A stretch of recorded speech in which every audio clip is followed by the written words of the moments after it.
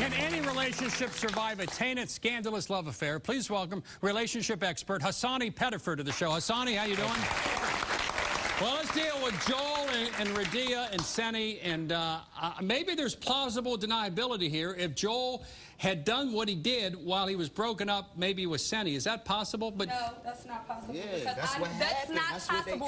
That's not possible. But even yet and still, if that is the case, I asked you ample amount of times to tell me while we were broken up, even when we was breaking up, we were still having sex and talking. Exactly. You were still coming to my crib. Exactly. You were and still with me. No, that's the question. And I told you the truth. I didn't lie about it. Every time you asked me, I told you. Test just came back that you lied. So if you're saying that it was picked up on something else, it didn't ask you specifically. It was during the break. Right, hold on a minute. Hold on. Hasani, you're the expert. Yes. Talk about this relationship. Well, this is a classic example of what happens. While I applaud you for telling the truth and not sleeping around with her cousin, there's been a relationship where you slept around with other women. So there's been deception all throughout it. And so that's why we're here today. Now, analogy.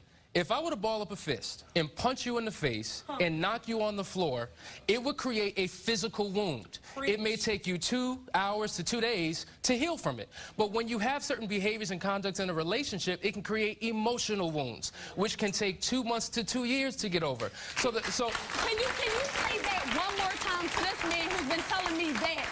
It don't take that much time to get over something. So hold on. Saying sorry, and that was in the past, is not enough. Listen, she has a whole lot of trust issues, her paranoia, all the things she's going through are attached to the wound that she's carrying around. And even though it happened in the past, that wound is still raw. Moving on and leaving the past in the past doesn't solve the problem.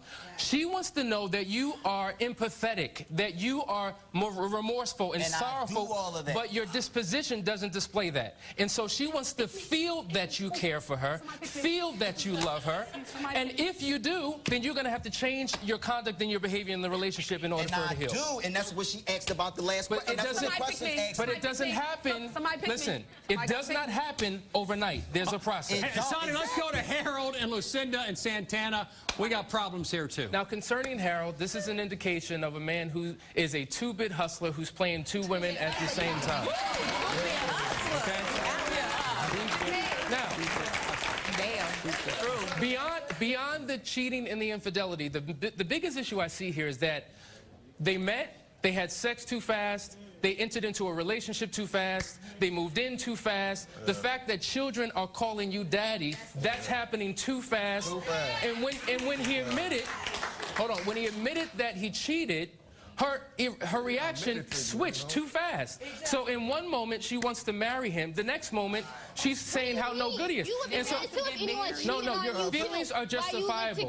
The point I'm making is when you can quickly get into a relationship too quickly, you can quickly get out. There's no foundation here. Well, then he should have just said, I don't want to be with you no more. This ain't working out. He ain't never said that. No, you're absolutely right. You did not say that. Lots of times I say that. You're absolutely right. And pack your stuff up and move out. On top of that, hold on, listen, Hasani. On top of that, the origin of a thing determines its nature. So if it starts off bad, you have the foundation for a bad relationship. And so for you to consider entering into a relationship after knowing what you know, that you're going to get what you asked for. If you're willing to accept this now, just prepare to have issues of trust in your relationship, because that's what you're setting yourself up for. Good point. When we continue, it's the bottom line. For more info.